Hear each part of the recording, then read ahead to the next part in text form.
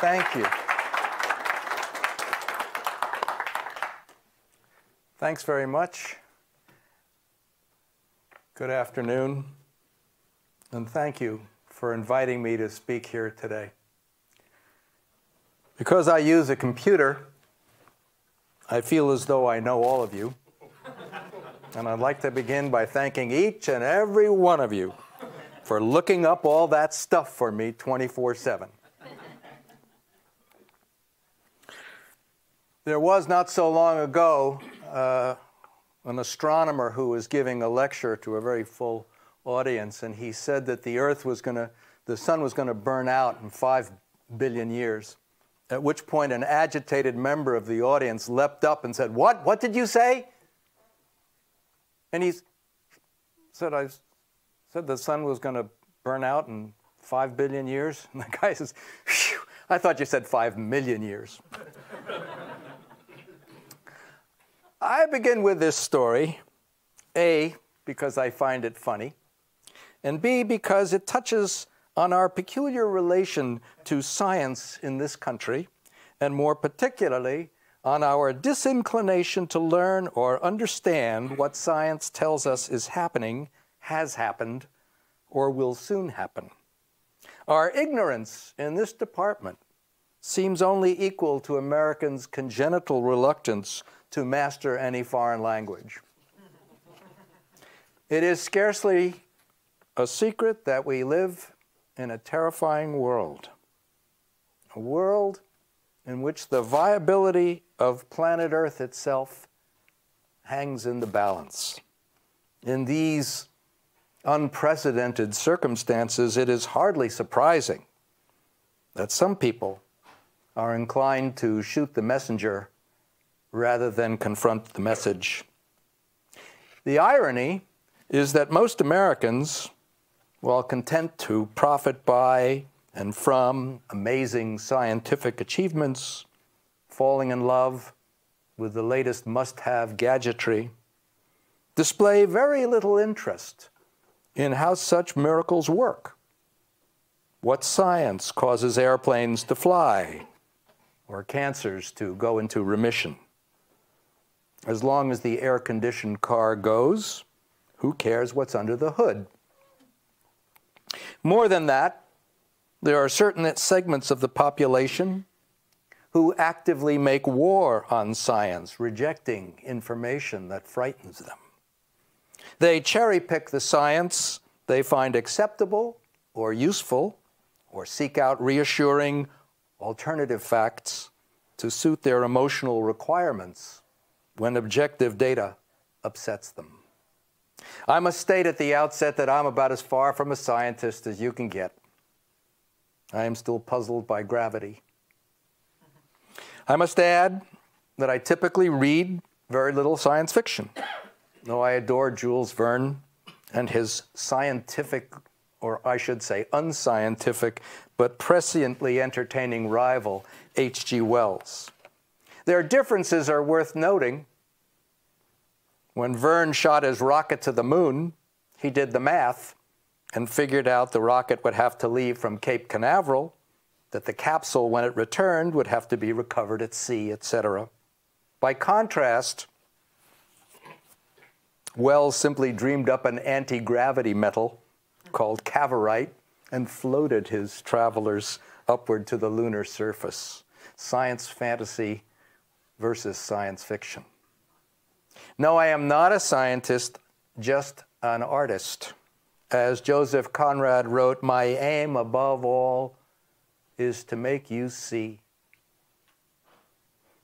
I tell stories, the purpose of which is to make people laugh or cry, in a word, to make you feel. And if at the end of what is meant to be an emotional journey, you wind up thinking about what you have felt, so much the better. But before we go any further, two caveats. First, I'd like to observe that artists lose all proprietary authority over their creations once they're finished. Artists put messages in bottles and then toss them into life's ocean, hoping that someone will find and decode what's inside them, but we won't be around in every instance of discovery to say, you're right, you're wrong, that's not gum, that's gun, etc. When and if they do. The artist's opinion by that point is just another opinion. People will make of works of art what they will. They always have. In short, I am not the answer to a series of equations at the end of a math book. I can say what I intended or attempted to accomplish, in a word, what I thought I was doing, but not what any of it means to each of you, much less whether I've succeeded in my intention. My second caveat is this. Like magic tricks, when once explained, an artist's answers tend to disappoint. Art, and science too, for all I know, is much more interesting posing questions than answering them. As you may gather, this is going to be a talk about ideas. There's no visual aids. Answers may be few, but perhaps some of the questions will hold your attention. So here goes. Unlike Oscar Wilde, who maintained that all art is useless, Leo Tolstoy, the author of my favorite novel, War and Peace, once stated that the purpose of art is to teach us to love life. No matter how beautiful, terrible, what we depict, I think Tolstoy is right. The bottom line function of art is to infatuate us with life.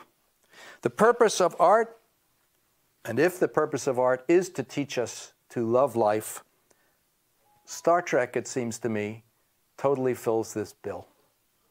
Granted, it is more fiction than science, but I think many of you, whom I infer to be devotees, first became interested in the universe by responding to Star Trek's message about life, its variety, its value, and as Spock would say, its possibilities. Tolstoy also quibbled with Shakespeare. He said, to be or not to be is not the question. We're here. The question is, now what? Isn't that also a Star Trek question? I happen to be a slow reader, a slow thinker, and a slow understander. It may come as a surprise, but when Star Trek was first telecast shortly after the Civil War, I was not among its adherents. What I saw was a lot of folks running around cheesy sets wearing what looked like Dr. Denton's, and a man with pointy ears. I never stuck around. Later, as an undergraduate at the University of Iowa, a friend also from New York, but getting his PhD, was hooked on the show. He watched it daily after he dropped acid. As I recollect, he did this for about 54 straight J's, at the end of which time his wife left him. There was nothing in this ritual that encouraged me to watch the show. It was many years later, while working in Hollywood, that another friend, an executive at Paramount Pictures, encouraged me to overcome my snobbery and meet Harve Bennett, who'd been assigned to produce the second Star Trek feature film. Bennett had produced a great deal of television, including The Mod Squad, $6 Million Man, and the first big-time miniseries, Rich Man, Poor Man. He had never made a feature film, but we got along famously. He showed me Star Trek: The Motion Picture. Many people are pleased to knock this film, but I am not among them. Director Robert Wise went boldly where no film had gone before. If he had made mistakes or misjudgments along the way, I would learn from them. But at the time, Star Trek depicted a world I didn't understand and a philosophy to which I was unable to subscribe.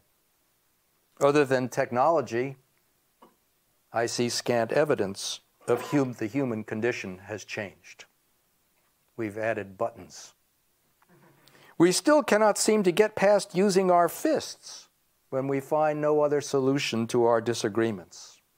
It would take me years and my own involvement with Star Trek to change my views about the series and to understand, or start to understand, what it was trying to accomplish. I did not find the original film, as I said, especially engaging, but Harv persisted and made me watch several of the original television episodes, which proved more absorbing than I had anticipated. I began to perceive striking innovations in the show, things I'd originally failed to notice while channel surfing. The unprecedented melting pot, multinational, multicultural cast. The shocking first televised interracial kiss. The show's willingness to confront and grapple with social issues that, by setting them in a sci-fi context, allowed viewers to contemplate subject matter that, if set on Earth, might push so many bias buttons that, shackled by our prejudices, we might never consider such topics objectively. The best science fiction, it seems to me, whether set in the past, the future, or outer space, seems always to reflect the human condition of the time in which it was created. Watching these episodes also put me pleasantly in mind of something I liked, but it took me a while, it always takes me a while, to tease out what it was. A series of novels by C.S. Forester, who also wrote The African Queen, about an officer in the Royal Navy during the Napoleonic Wars, one Captain Horatio Hornblower. Hornblower's adventures and exploits, which always included a girl in every port, had fed my pre-adolescent fantasy life, and I now recognized with an agreeable shock that Captain Kirk was Hornblower in outer space. Later, when I discussed this with Bill Shatner, he became excited and said, "That's exactly what Roddenberry said." Now I was starting to become stoked about the idea of directing a Hornblower movie with spaceships. But even after all this time, an involvement with 3 feature films, that would be 2, 4, and 6 for those of you who keep score, I still hadn't gleaned all that Star Trek had to teach me. It may seem strange how long it took me to understand that while Hornblower might be a way into Star Trek, it wasn't all there was. Adding submarines or battleships might have enabled me to create Star Trek movies, but it was only after the fact that I finally began to grasp how essential the idea of the show was and what made it precious to so many people. And in Star Trek VI, Spock says that logic is the beginning of wisdom, but not the end. Hornblower might be the beginning of a way to think about Star Trek, but it certainly was not the end. Predicting the future, whether in real life or what we term science fiction, is a tricky business, and most prognosticators, professional and amateur, get the future wrong. True, Star Trek got cell phones right, but who could have foreseen Donald Trump? Science fiction always winds up depicting the time in which it was made rather than the time in which it is supposedly set. But one thing Star Trek does that finally resonated with me was its optimism. Its implicit thesis that problems were capable of solutions. They may not always be the simplest or most gratifying solutions, but again, quoting Spock, there are always possibilities. Mankind has frequently been confronted by seemingly insoluble problems that were then somehow solved. You people must know all about solving problems. To take a random instance, by the turn of the 20th century, New York City, clogged with horse-drawn vehicles, was literally drowning in shit. The pollution, threatened the safety and health of the great metropolis. And then, mirabile dictu, along came the automobile. And in short order, the horse manure problem went away, granted, to be replaced by car exhaust and engine noise. But with recent advances in electric cars, some of which I've lately sampled in the neighborhood, maybe the exhaust problem and even the drunk driver problem will go away. Similarly, bubonic plague periodically decimated huge swaths of humanity, and then came the miracle of vaccination, and diseases including smallpox, tuberculosis, and polio were for all intents and purposes eradicated.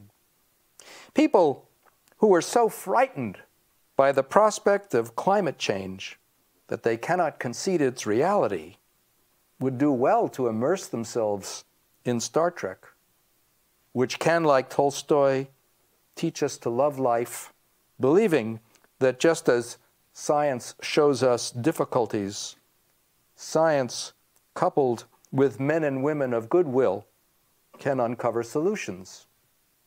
So too, Star Trek's science of optimism can fill us with plausible hope that human beings, working together, can surmount seemingly intractable difficulties.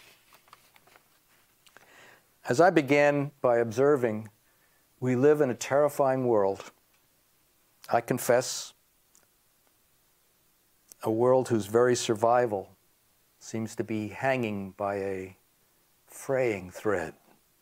No wonder we spend so much time amusing ourselves to death in trivial pursuits or insubstantial escapism, video games, or movies featuring men in spandex, so-called superheroes, saints for a secular society where Mickey Mouse and Superman head the pantheon of gods, because mere heroes are no longer sufficient. What I have more recently come to understand is that Star Trek, on a more sophisticated level than Batman, for example, provides what is perhaps a more plausible optimism than Superman. It attempts to show a world not where supermen can rescue us, but where humankind can improve, where the definition of progress isn't that just because we can do something, it doesn't follow that we must do it. Technology must not become the tail wagging the dog. It does not follow that because we can blow ourselves to smithereens, we must blow ourselves to smithereens. That men and women are capable of learning from past mistakes. In a word, capable of evolving. Dangerous word with connotations to another word, evolution, but there we've swallowed it. Star Trek arguably doesn't promise superpowers, but it does hold out the possibility of evolved change, a belief that human beings may never be perfect, but that striving for perfection, trying in the spirit of intelligent and humane inquiry, is a legitimate and desirable goal. In addition to Tolstoy's dictum that the purpose of art is to teach us to love life, Star Trek has taught me something else, that art has the power to change how we see and experience the world. It is no accident that most original members of NASA and JPL got their start and inspiration watching that crude television series. The sun, remember, will extinguish itself in 5 billion, not 5 million years. Star Trek urges care in carefully carving out our human destinies. We could do worse than to consult the science of optimism. Thank you, and I'm happy to answer questions.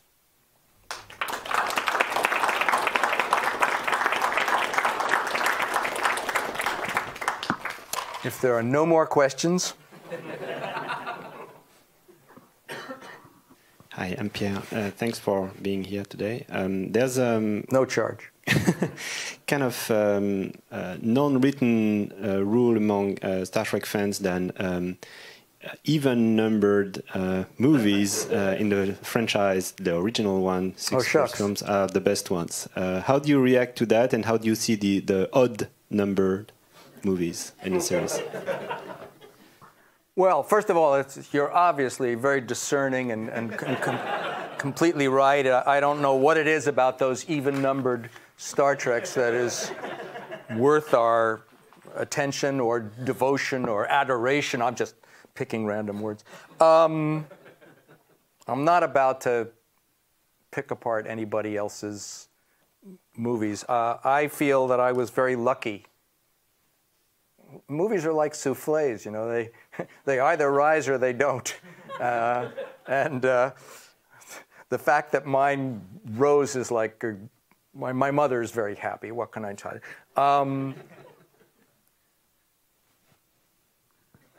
I don't know what else to I think it's good that people like the even-numbered ones.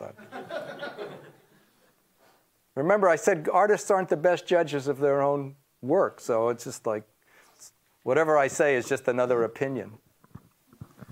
Mr. Meyer, thank you so much for being here. I have a question about the movie The Day After. For those who don't know what it is, it's a TV movie that was scared the bejesus out of most of North America. It was all about nuclear annihilation during the Cold War. So I'm just curious if you can tell us how that project came about and maybe your reaction to the country's reaction to that movie. And this is an enormous topic. For those of you who do not know, The Day After is the most watched movie ever made for television. I didn't write it, I directed it. It came out in 1983. It was watched by 100 million people in one night. The New York Post called me a traitor on its editorial page. There are lots of stories about The Day After. And I can tell you, a little bit about how I became involved, and then I'll tell you my favorite story, which is not so much about me. I was the fourth director that ABC television offered to do this movie. The thing about nuclear war is that the nuclear dilemma, the ability of the human race to extinguish itself, is a relatively recent development, 1945. At the same time, there is something so terrifying that most of us prepare not to, we don't think about it. We've learned to kind of dial it out. And we go about our business with this Damoclean nuclear sword hanging over our necks, and we sort of pretend it isn't there. And we may tell ourselves the world is, that we're doing okay. But you've no idea how many close calls or how many bombs have been dropped that, by the way, didn't go off, including 2 once on North Carolina. So we're hanging by a thread here. I didn't want to have anything to do with this either. I was having a good time. I was making Star Trek movies and meeting girls. It was all fine. But I was also being psychoanalyzed at the time. And my shrink never spoke. You have to understand how psychoanalysis works, is that you're doing the heavy lifting. You go in there and you say whatever comes into your head, and at the end of it, he plays it back for you, but slightly rearranged. But he's not volunteering. He's not a guru. But in this case, he opened his mouth. So I'm lying there on the couch trying to figure a way not to do this. And he said, well, I guess this is where we find out who you really are.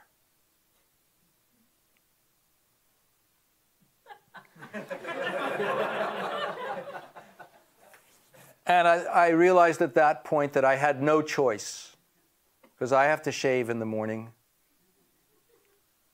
And that's tricky if you don't look at yourself.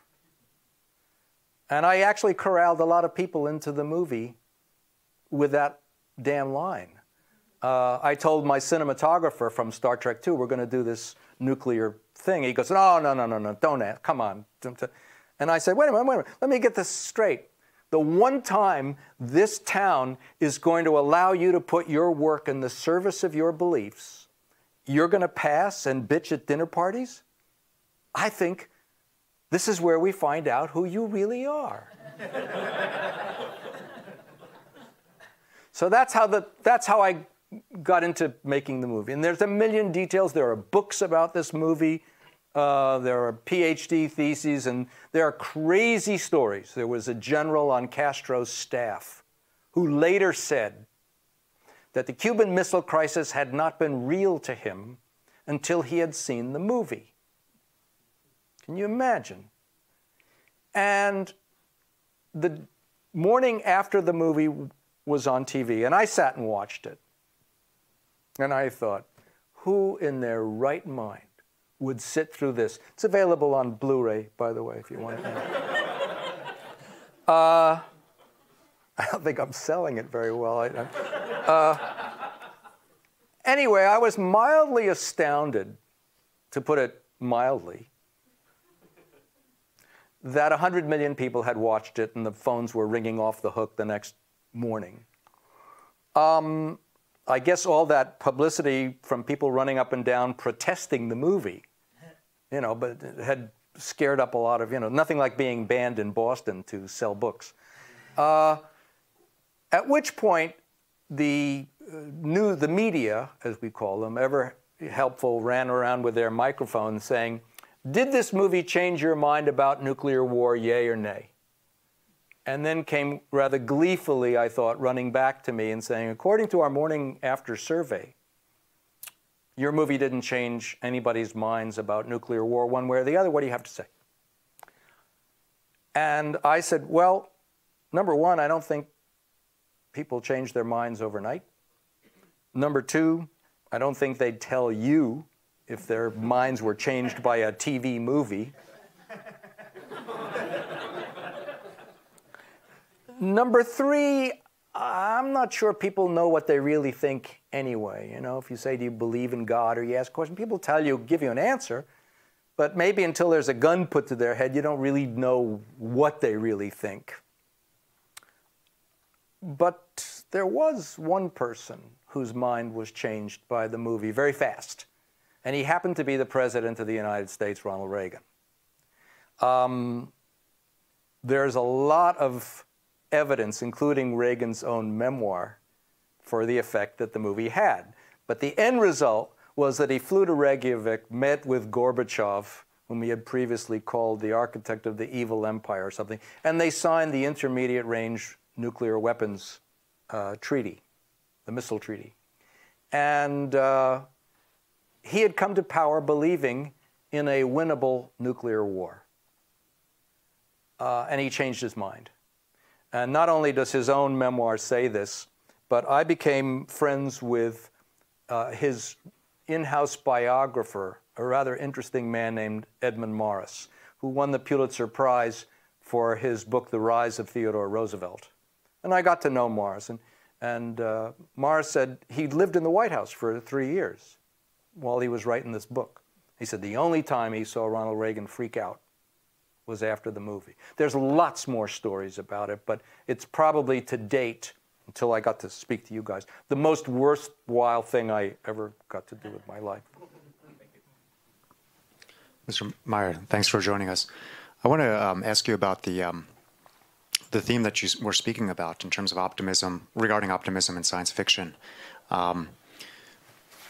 I'm curious, more specifically, like what are the you mentioned a couple times about science fiction as reflecting the state of society and kind of the concerns, the preoccupations of contemporary folks.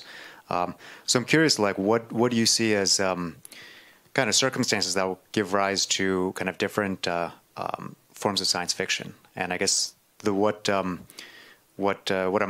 referring to in particular is, like, often we see, and this is something that other folks like film critics, cultural critics have seen, is that science fiction, especially over the past couple of decades, it's very much been in sort of cyberpunk mode. It's like this really kind of dystopian depictions of capitalism, maybe going back to Blade Runner, maybe going back beyond, and how that's a kind of, for some people, that's a kind of, or the origins of that is a kind of a critique of neoliberal capitalism.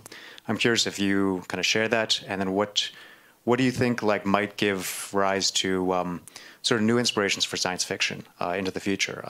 You know, or what might kind of, do you have thoughts about like what might sort of result in a more sort of optimistic, or the return of a more optimistic vision, like what you were referring to in Star Trek? Well, again, this is just one person's extremely uninformed opinion. But I look at the world at the moment, and I see what I consider to be some very ominous trends. I see a very divisive and destructive leader in this country. I see the sort of disappointment and failure of democracies around the world, whether we're talking about India under Modi or you know, various European countries that are all drifting right. And I find it very chilling and very frightening. But I think that, speaking for myself and my own creative ideas, I would take whatever science fiction I'm working on and try, again, I used the word plausibly, to construct scenarios that are believably optimistic out of, you know, take the horse shit, you know, image that it looks really bad. And things have looked really bad before. They've looked bad politically, they've looked bad in the midst of the bubonic plague. They have looked bad before. And when you read certain histories of certain times, if you read about Andrew Johnson, who was, you know, will give the incumbent, you know, a run for his money as the worst president, when you look at some terrible political campaigns that have been run in times before this, and Thomas Jefferson was one of the worst offenders when he ran against John Adams. And he hired people to write the most awful, awful things, untrue. And Adams was the first president, not the only president, not to attend the inauguration of his successor, even though he later patched up everything with Thomas Jefferson. I don't know if you know this story, but they never saw each other again. They had collaborated on the Declaration of Independence. And Adams went up to Braintree, Massachusetts. After his presidency, Jefferson retreated to Monticello. They never saw each other again. But they had a mutual friend, Dr. Benjamin Rush, who said to John Adams, "This is a shame. You guys, like, started a country. You're really not going to ever say anything to him? You know, he's got a birthday coming up. Why don't you send him a card?" And Adams said, "Well, supposing he doesn't answer." And Rush said, "John, send him a card."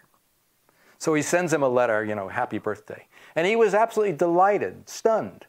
After all this acrimony and time and distance, got an instant reply. And thus begins the most famous correspondence in American letters, that for the last 10, 12 years of their lives, these guys write about everything. They write about the weather, they write about their children, they write about their farms, they write about, but they're also writing about the country and about themselves and before the bar of history. And if that isn't overcoming something, I don't know what. But they did better yet. They died on the same day. What day would that be? You bet. July 4th, 50 years to the day after they signed the Declaration, after they wrote it. And John Adams' last words were, "Thomas Jefferson still lives." So things are possible. And it isn't just science fiction that reflects the time in which it was created. All art reflects the time in which it was created. Mozart doesn't just sound like Mozart. He sounds like late 18th century Middle European music. Renoir doesn't just look like Renoir. He looks like 19th century French Impressionism. You can identify. If I show you 4 movies that are set in 1776, and one was made in 1906, and one is made in 1936, and one is made in 1996, and the other one is made in 2006, you will know within 5 minutes, most, within 5 years, when those works of art were created.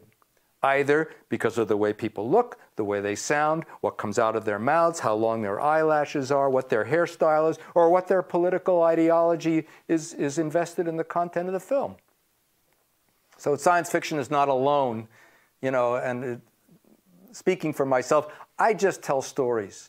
And I've never cared whether it was a future story or a past story, comical, tragical, historical, doesn't matter. I just want it to be a good story. And somebody said, well, what's your definition of a good story? My definition of a good story is that after you've heard it, you understand why I wanted to tell it to you. And I wanted to teach you to love life. From the Dory here, from Bradley in San Francisco. He said, my project at Google is named Tricorder after the Star Trek device. What is your favorite instance of a product, technology, or fashion that you think was inspired by Star Trek? Oh gosh, this calls for a level of expertise that I think is beyond my pay grade. That phone thing, I think, is the most remarkable instance of science fiction actually prognosticating, predicting something that was coming. You could argue that the Dick Tracy two-way wristwatch was sort of in the same vein, but the cell phone seems to bear a remarkable resemblance. Of course, they no longer need the flip top of it, but otherwise it was pretty cool.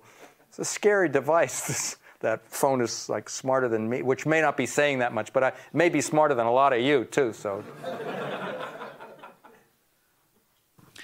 you talked a little bit about how, as an artist, you're trying to say things. So I was wondering if you could just mention a few maybe particular things that you were trying to say, or details that you were that you had a hand in or wanted to do a particular way in some of those Star Trek movies. Well, again, it looks almost like you're asking for answers at the back of the book, which I'm not, you know, my intention for your was. Intention, yeah. Not for what you did. I think the best villains in movies are villains that you can agree with. When you talk about Khan in my movie, for example, he's got a point.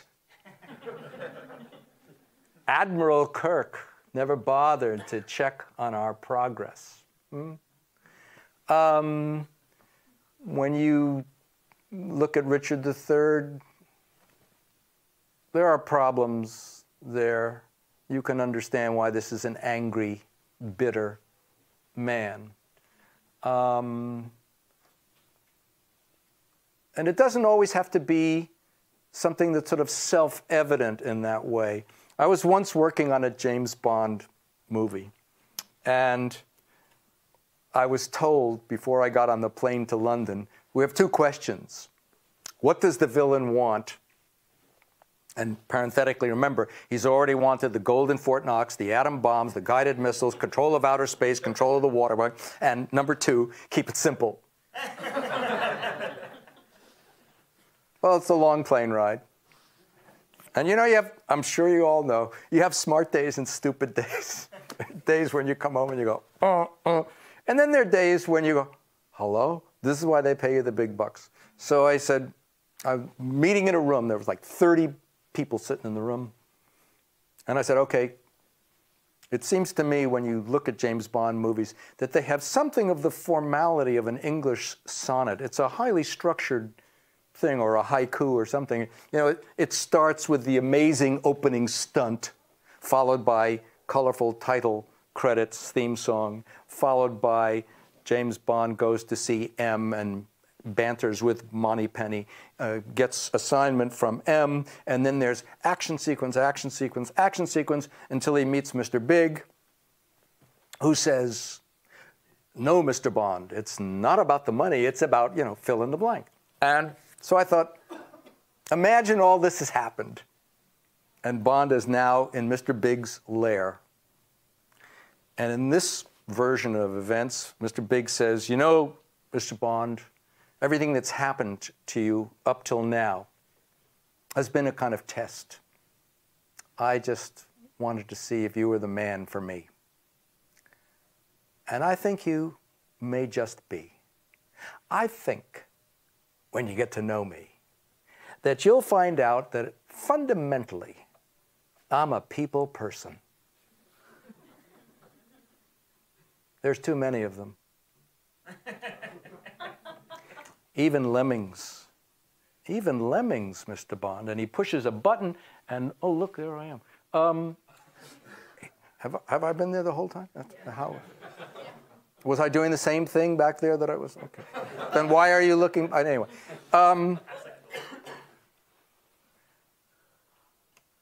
He says, he pushes the buttons and all these monitors come up of overpopulation. Traffic jams in Los Angeles, starving people in Ethiopia, whatever. Even lemmings, Mr. Bond, know what to do when they grow too numerous. I am willing to bite the bullet on a question that no politician will even touch. Will you help me? 007, that's some kind of license, isn't it? How much game are you allowed to bag with that license? Will you help me save planet Earth? And there's like dead silence in this room. Here's a villain, he was absolutely right. And his idea was to start a war between India and China, the two most populous nations. And the next day I came back, and it was off the table. Too serious. But I had fulfilled the assignment. It was simple. It hadn't been done before. My dictum, if you can agree with the villain, then the hero really has to be on his mettle. Bond really has to be good. No, I said, yeah, and Bond says, you're right, I will help you. And I said, don't worry, the smart people in the audience know he's not really going to help them, and the stupid people will be surprised when he doesn't help them, so you can't lose. And that became the Infinity War. Oh, did it? I didn't see it. Anyway. I see little movies. You know, there's a movie called The Hummingbird Project that I saw. Did anybody see this movie? About trying to build a high-speed fiber optic network between Kansas and Wall Street to beat the amount of information by a millimeter of a second in order. That was interesting to me. I like to see movies about people trying to figure out shit. But if it gets too noisy and too loud, I kind of hunker down and find more popcorn. All right, we have another question on the dory. This one's from Henna in San Bruno. This one says, your journey as a writer started with the 7% solution. How did you decide to write that, and what made you shift to writing screenplays? Okay, long story. And by the way, if you guys get up and leave, I can take a hint. In the first place, before I finish this, I should say that I have another Sherlock Holmes book coming out in October called The Adventure of the Peculiar Protocols, which you can pre-order, by the way, on Amazon. I didn't start out wanting to be, I wanted to make movies. I fell in love with movies at a very early age, and that's what I wanted to do. So books is a kind of an afterthought and a sideline. My father was a psychoanalyst, and I would go to school, and people say, oh, your old man's a shrink. Is he a Freudian? And I didn't know. So I said, Papa, are you a Freudian? And he said, oh, it's kind of a silly question. And I said, why? Why is it a silly question? And he said, because it's no more possible to discuss the beginnings of, or the history of psychoanalysis and not start with Freud. Is like saying we're going to discuss the history of the discovery of America and we're not going to talk about Columbus or the Vikings, but to suppose that nothing has happened since the Vikings is to be pretty rigid, pretty doctrinaire. When a patient comes to see me, I listen to what they say. I listen to how they say it. I'm especially curious as to what they do not say.